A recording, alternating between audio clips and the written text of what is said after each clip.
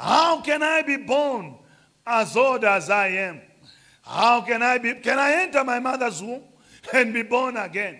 Now, Nicodemus is a spiritual man. Jesus does not speak at a layman's language. He's addressing a spiritual man. There's no way Jesus could speak to Nicodemus like he was speaking to these who were sinners. Because Nicodemus is a spiritual man, Jesus must go at the level of Nicodemus. But still at his level, Nicodemus fails to understand spiritual things. He's supposed to understand spiritual things, but he's blank. How can a man as old as I am be born again? Before Jesus simplifies it for him, he looks at this holy man who is supposed to understand heavenly things.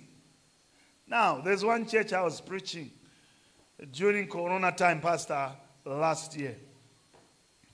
Yeah, it's in Midlands, somewhere, Midlands, East here. When I reached the gate of the church, I was wearing a mask.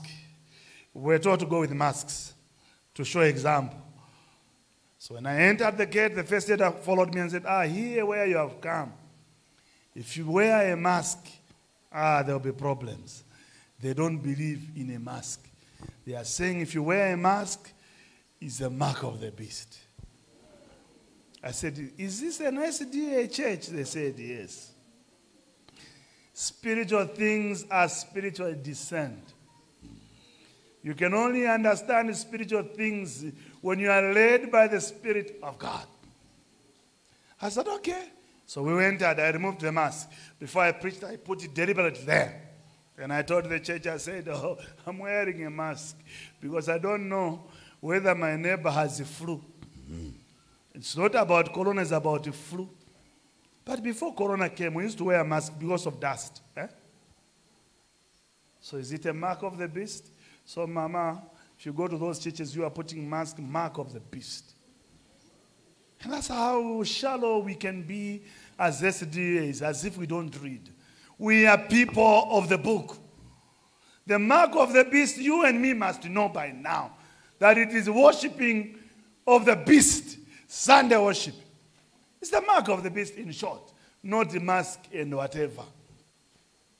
Now, Nicodemus fails to understand spiritual things because he's not spirit descent.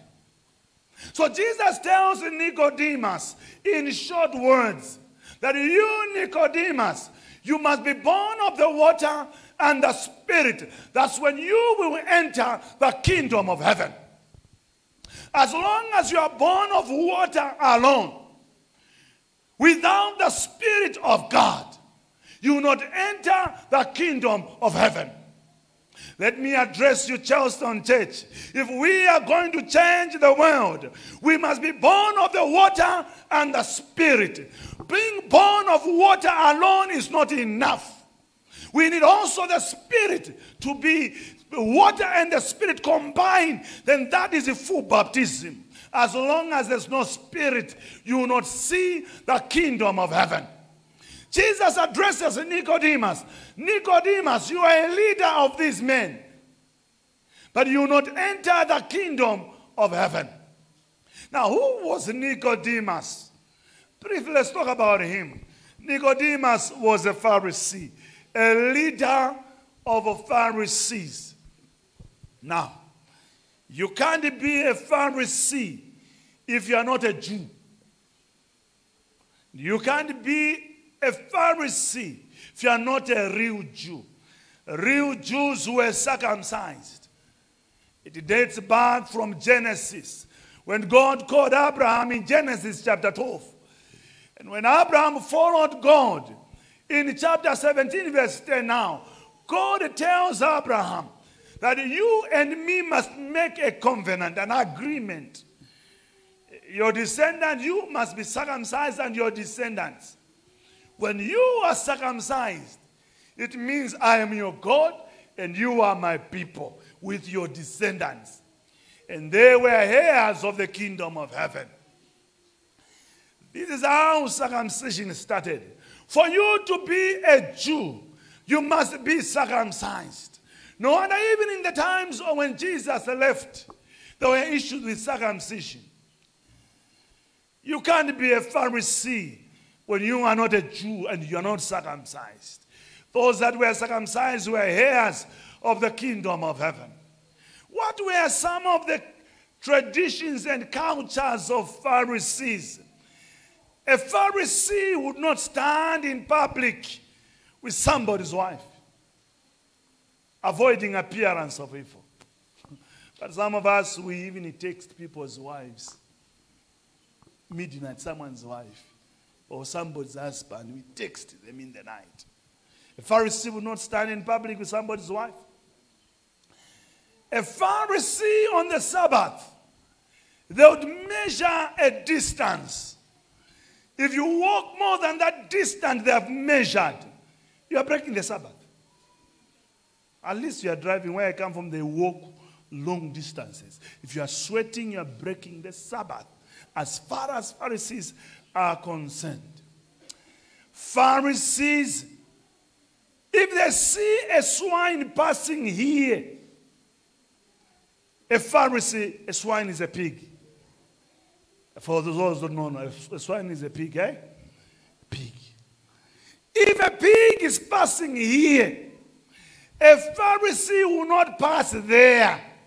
Because in Leviticus, God told them not to eat or touch the carcass of a swine. And those are some of the questions that, Pastor, we asked during stewardship. Can a Christian keep swine? You know the answer. Don't ask such questions. Leave them for those who are not yet baptized. A Pharisee will not pass where a swine passes. Can I bring it home? But you and me, we don't eat swine at Charleston. But when it comes in the form of Hungarian, it no longer becomes swine.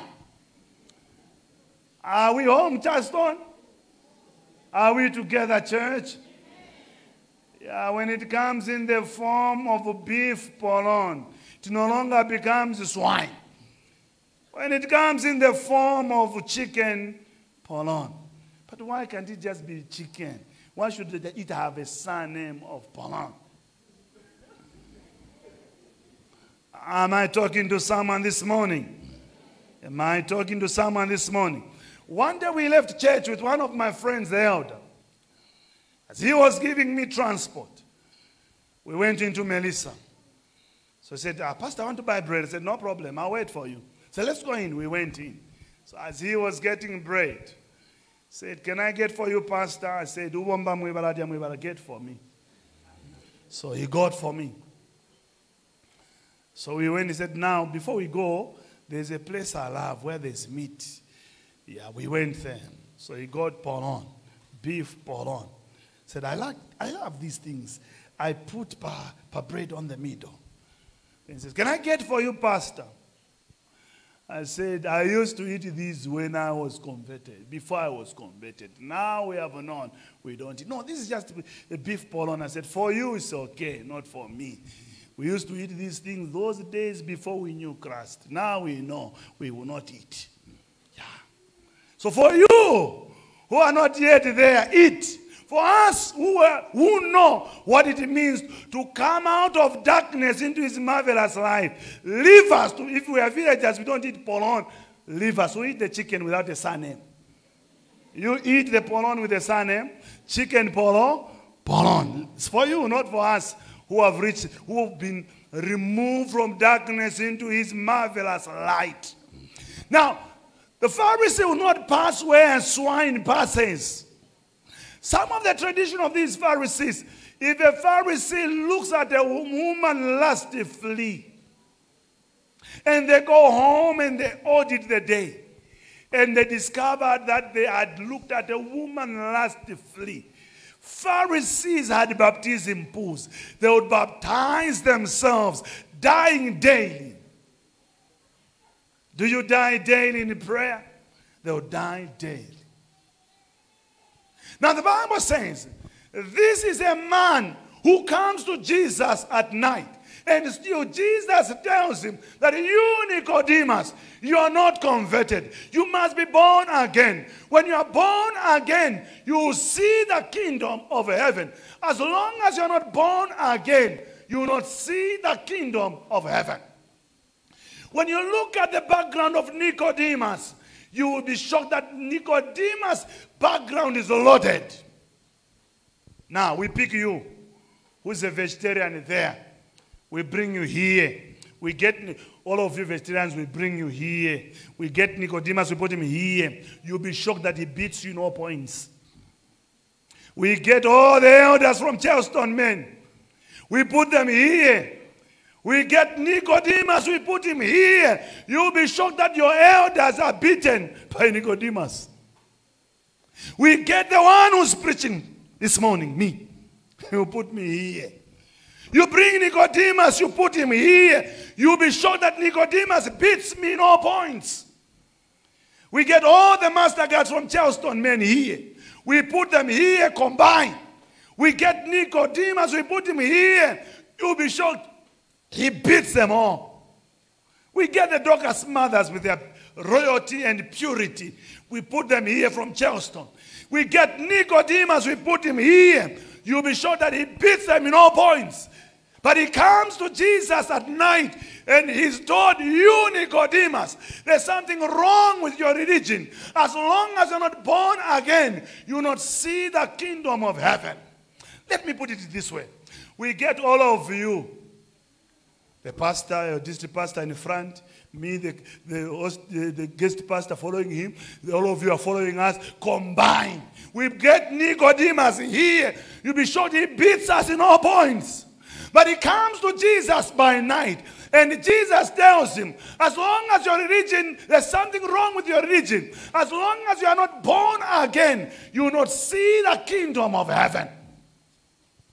Many of us seated here, sorry to say, when we were getting baptized, it was just a mere bath. A mere bath. Are you getting what I'm saying? Now, how do we change the world when we took a mere bath? People that took a mere bath, they will say, I hate that one naturally. You took a bath. Some of you don't talk to each other within here. You took a bath. You took a bath, yes. Sabbath, you took a bath. You don't talk to a brother within Charleston, men. You took a bath. Some of us who took a bath, we don't care whether it's church. We wear things that are not even decent. Short skirts in uniform sometimes, master get uniform. Mini skirt as if there's shortage of material in Zambia. You took a bath. Because when you have the Holy Spirit speaking to you, it will tell you how to dress. Are you moving with me? It will tell you how to do what? To dress.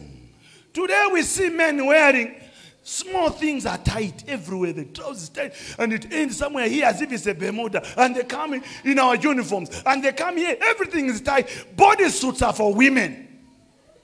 A child of God with the Holy Spirit will tell you how to dress modesty, because the Holy Spirit will guide you in all truth.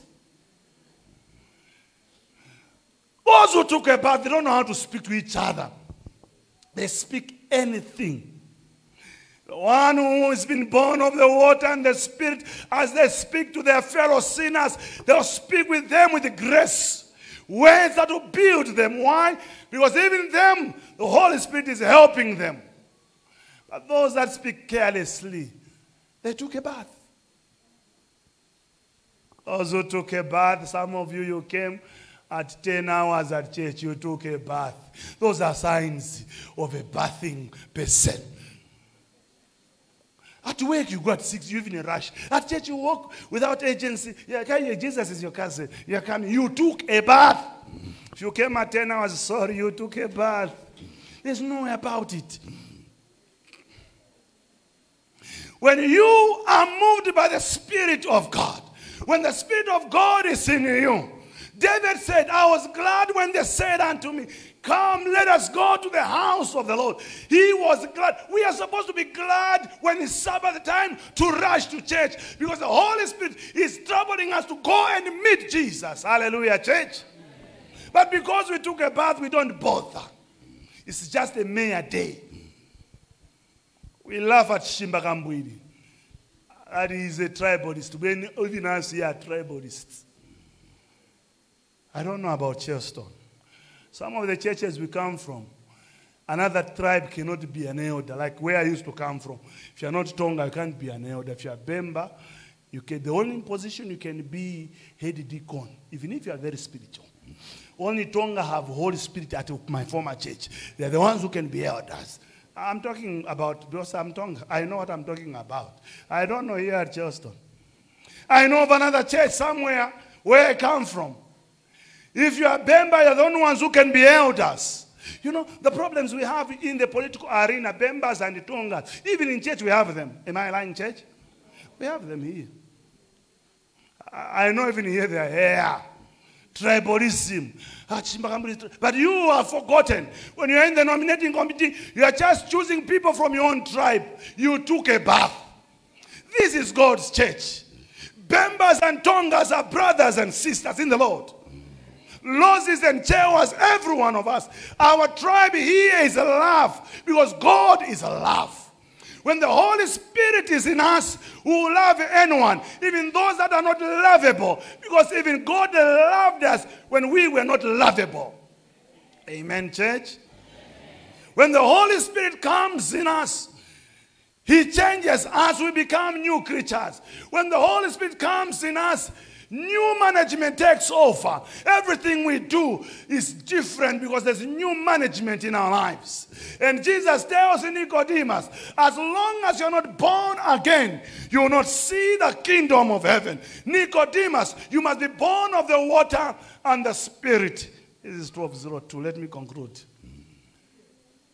In short, I'm saying, but your baptism is not enough. You need also the baptism of the Spirit. If you are going to change the world, you need the baptism of the Spirit. When the baptism of the Spirit is in you, it changes the way you do things. There's new management in your life. There's the way you dress as a child of God. You will not dress like a prostitute at church, a long dress with a slit that ends here. No, you will know how to dress as a child of God. No, it's modern. We'll not talk about dressing. This is Charleston. I'm telling you. When the Holy Spirit is in you, you will know how to dress. I know, see, fashion, slim fit, everything is tight, the trousers is tight. When you have the Holy Spirit, you know how to dress. You know how to eat. You know how to talk. Hallelujah, church. Charleston, if we are going to change the world, we need a rebirth. And when we need a rebirth, we need baptism of the Holy Spirit. May the Lord baptize us with the Holy Spirit anew. Amen.